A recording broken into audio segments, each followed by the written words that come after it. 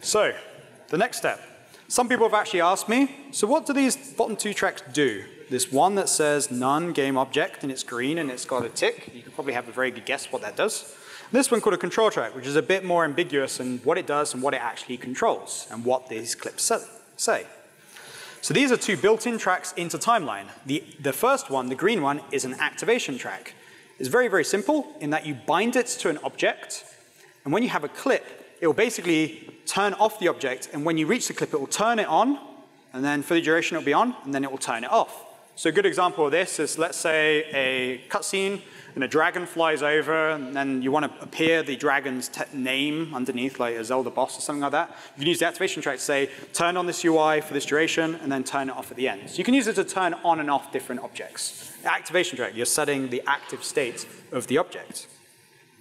The second one is a control track. This is a bit more ambiguous. So the control track doesn't have a binding, but on the clip, it's got a whole, on the clip, it's got a whole load of different settings.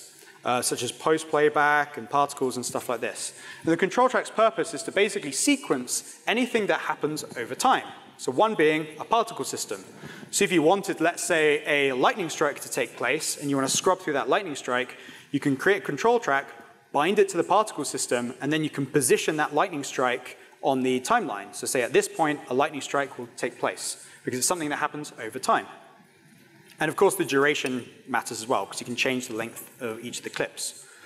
Another thing that the control track can do is actually can control, over time, another timeline. So we have here this intro cutscene where the camera flies through and does different things. And we have this other timeline that goes 3, 2, 1, go. And some people who have gone into play mode will actually notice that both these things play exactly the same time. So you'll see here, it's counting down 3, 2, 1, go. And you're like, oh, wow, OK, so I should be racing whilst this dolly track is playing.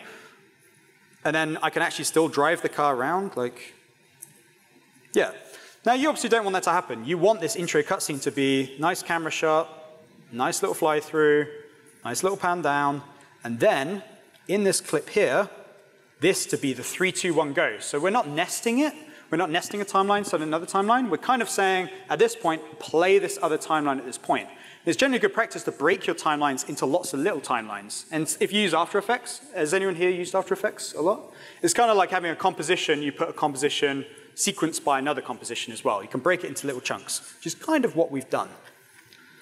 Now, if I was to select this control playable asset, you'll notice here that in the clip, it says, what is the source game object? This could be a particle system. This could be another timeline. It could be anything that happens over time. I'm going to select the target.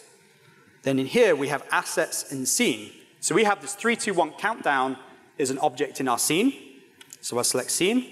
Now, because we can select any game object, I then have to filter it. This is a common gotcha here. If you don't click over to scene and you type countdown under assets, you're going to be grabbing the prefab that's in your project folder. It's not going to work. And you're going to wonder why, because it looks like you have countdown UI there. So you have to be sure you grab the one in the scene. If you don't trust yourself to click that scene tab first, just drag the one from your scene onto there. But yeah, definitely be sure you click the scene one and not the one that's in your assets folder. Remember that you have that countdown UI prefab, and it's not going to sequence that because it's just an asset in your project folder, not actually in your scene.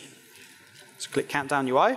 Now, if I scrub through, OK, we still have the lap times, but don't worry about that, because remember that script clears those and sets the string to null.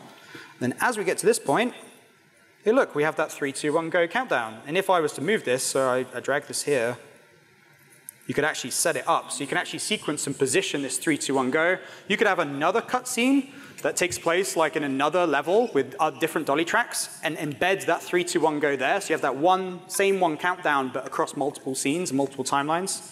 And this is where it gets a little Inception-y, I'll be honest. You have timelines within timelines within timelines within timelines. We must go deeper. Yes. So we still have that 3, 2, 1, go. And if I went into play mode, I could still drive the ship around. And remember, Mike said at the beginning, we had the game manager, the coroutine, which initializes itself and then plays. Well, we don't want the player to start driving around, at the beginning of the game during this intro cutscene. We want it to turn on at certain points. So with this activation track, we can then set the binding of this activation track to be, and again, in the scene, the game manager. And as I scrub through here, you'll probably notice here that the game manager is now turned off. It's a little bit faint, but you can see it doesn't have the same sort of color blue. It's kind of like faded out blue. And then when I scrub and get to that activation clip, it's then going to turn on that game manager and initialize the player's input. And the reason why we do it at this point here is because in a typical racing game, we don't wait until go fades out and then go. It goes 3, 2, 1, and then on go, then the race begins. So you see 3, 2, 1, and then I've already lined this up. At this point, go. You can see that this clip is already at that exact point for go, and then the race begins. So it's a very simple step. There's 2 things. So if I now show you kind of the end thing with no audio. I believe they just have it muted up there. Okay, they didn't like the song. That's fine. It's all right. Oh, thank you.